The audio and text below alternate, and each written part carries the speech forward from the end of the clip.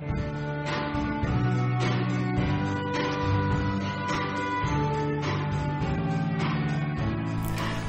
to Bethel Baptist Church worship service at home on the 5th of September 2021. Tomorrow, the 6th of September, we have an elders and deacons meeting on Zoom at 7 p.m. Please pray that we know God's wisdom regarding what we should be doing in these days and the way forward. The church weekend away has been rescheduled to the 3rd to the 5th of June 2022. If you'd like to go, please contact Andrea for an information letter and a sign-up form. Today's testimony is about Dan Walker. Dan Walker, his achievements are numerous, fronting BBC One's flagship morning show Breakfast, which is viewed by 11 million people a week. He makes regular appearances on Football Focus and Match of the Day. When he was 12 to 13 years old, he first started thinking in great depth about his place in the universe. I know that's a bit of a deep question to think about when you're only 12 or 13, but for me it was an understanding of who I was, who God was, what my relationship with Jesus Christ was. As a youngster, he entered a sports commentary competition and won. The prize was 2 weeks of work experience, and this helped launch his career in radio, and the move to TV quickly followed. The fact he's reported on some of the world's biggest sporting events, including the Olympics, the Football World Cup and Wimbledon, is even more striking when you consider his stance of not working on Sundays. His determination to follow the biblical commandment to keep the Sabbath holy has not hampered his career, but his faith has been ridiculed. Simply expressing his belief that God created the world was all one national newspaper needed to jump to the conclusion that Walker wasn't fit to be a TV presenter. Walker describes his faith as strong and an important part of his life. He doesn't shy away from it. Neither does he ram it down people's throats. Criticism has helped him develop the skin of a rhino, and you can read more about that in Premier magazine. Happy wedding anniversary, Alf and Sheila, on the 5th of September, today, and Don and Beryl on the 6th, tomorrow. Congratulations to you all. Today's worship song is Thank You for Saving Me, What Can I Say? And if you'd like to stop this video and go onto YouTube and worship along with that song, Thank You for Saving Me. Today's reading is from Jeremiah chapter 29 and verses 10 to 14, and today's text is verse 13 from that passage. Jeremiah 29 verse 13. You'll seek me and find me when you seek me with all your heart. There is an interesting balance in the scriptures between God's sovereign will and human responsibility. There is much either or debate and dialogue amongst theologians and scholars, and all Christians at some time will come across it.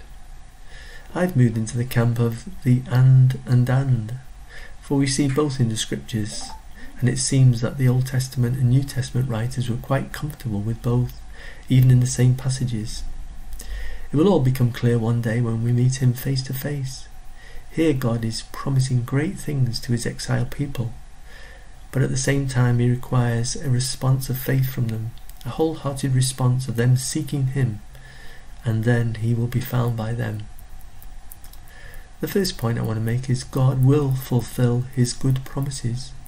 All God's promises are good, and he will fulfill all his good promises. This is what the Lord says. When 70 years are completed for Babylon, I will come to you and fulfill my good promise to bring you back to this place. Jeremiah 29 verse 10. Yes, the people of Judah had to go through a very difficult time in exile. It was God's way of purifying them, of refining sin from their lives, especially the sin of idolatry. But then the Lord promises restoration, that he will bring them back to the promised land. And when 70 years, and not the 2 years being proclaimed by the false prophets in Jeremiah 28 verse 3, when the 70 years had passed, this promise was fulfilled. The Lord has made many promises for us, and he will fulfill them all.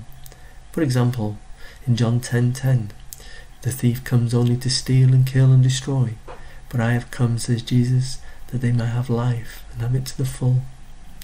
And what about the wonderful promise God gave to the people, even while they were in exile, and he was still dealing with them to purify a people for himself?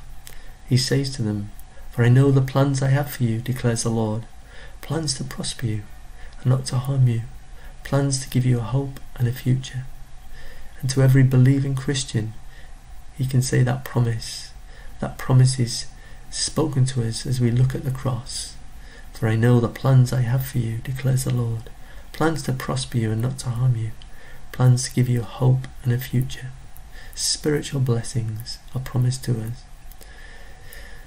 So the Lord says, and this is my second point, "For I know the plans I have for you to prosper you and not to harm you." And reading further, plans to give you hope and a future. This must have been difficult for the people to believe as they looked at their 70-year period in exile, a time in which they had followed the instructions Jeremiah had given them in Jeremiah 29 verse 5 to 7. Build houses and settle down, plant gardens and eat what they produce, marry and have sons and daughters, find wives for your sons and give your daughters in marriage, so that they too may have sons and daughters. Increase in number there, do not decrease. Also seek the peace and prosperity of the city to which I have carried you into exile. Pray to the Lord for it, because if it prospers, you too will prosper. The people had followed Jeremiah's instructions rather than those of the false prophets. If the false prophets were right, then it would be pointless building houses if you were only staying there for 2 years. But no, they were going to be there for 70 years, and they needed to settle down there and pray for the blessing of the place where they were in exile. God always wants to bless us. He always wants to do good to us. He always wants to help us and change us to become more and more like his beloved Son, as well as for us to bear fruit in our lives, much fruit. For example, John 15 verse 16. On my desk are the words from Footprints to the man who doubted Jesus' care and presence with him, when the Lord replied, "My precious, precious child, I love you and would never leave you. During your times of trials and suffering, when you see only one set of footprints, it was then I carried you." That fits in with the whole revelation we have in Scripture. We can think of the truth the Apostle Paul wrote about in Romans 5 verse 10. "For if, while we were God's enemies, we were reconciled to him through the death of his Son, how much more, having been reconciled, shall we be saved through his life?"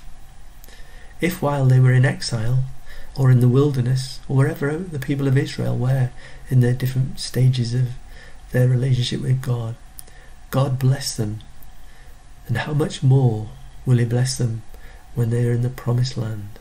And it's the same for the Christian. If when we were enemies, God blessed us and reconciled us to himself, how much more now we're in his kingdom? So these are the promises God makes, and this is what he requires of us. You will seek me and find me. You will seek me and find me is a promise from God, and it will happen when we seek him with all our heart. And this is my third point. After Israel sinned greatly by making the golden calf, for example, Moses sought assurance from the Lord that he would go with them into the promised land. And the Lord promised Moses, "My presence will go with you, and I will give you rest. I will do the very thing you have asked, because I am pleased with you, and I know you by name," as we read in Exodus 33 verse 14 and 17. So also the Lord promises that his presence will go with us. Jesus reassures his disciples, "Surely I am with you always, to the very end of the age." And that promise is ongoing to all disciples of Jesus Christ. Surely I am with you always, to the very end of the age. Our part in all this is to seek him with all our hearts, that we might experience the reality of his promise, that he is always with us. You will seek me and find me when you seek me with all your heart. The Lord always requires wholehearted devotion from us. You will seek me and find me when you seek me with all your heart, is what we read in Jeremiah 29 verse 13. And similar wholehearted devotion is required in such verses, for example, as Deuteronomy 6 verse 5, Psalm 119 verse 34, Proverbs 3 verse 5 and 6, Matthew 22 verse 37, John 21 verse 15. And again, let's read to finish Jeremiah 29 verse 13. You will seek me and find me when you seek me with all your heart, and I will be found by you, says the Lord. Amen. So please meet us up with us on Wednesdays when we discuss some questions on this passage and on our Christian faith. Wednesdays on Zoom at 7 p.m. The quote of the week is one by R.T. France, who says this: anyone can be saved by God's grace, but this does not remove human responsibility. The possible becomes actual only when Jesus' call to follow me is freely obeyed. And the verse of the week I've chosen is from Titus 3 verse 3 to 7.